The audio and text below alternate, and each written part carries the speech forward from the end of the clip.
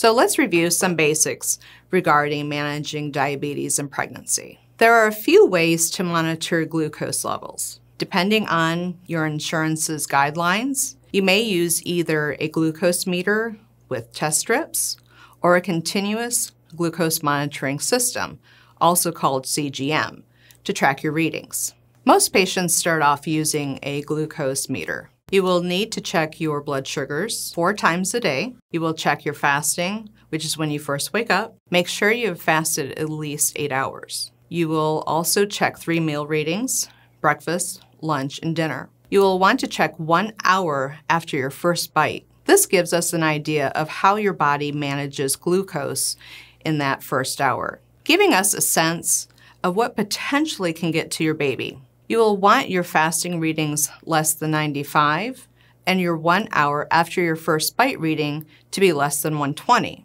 Now, there are some exceptions to these guidelines. If you're pregnant with multiples or have been told that your baby is growing just a little bit smaller for their gestational age, then we'll give you elevated parameters. Your meal readings then typically need to be less than 140. Those with a continuous glucose monitoring system, or CGM, we recommend the range settings of 70 to 120 or 70 to 140 for multiple or smaller babies. The end-time range goal of 70% with standard deviations in the 30s.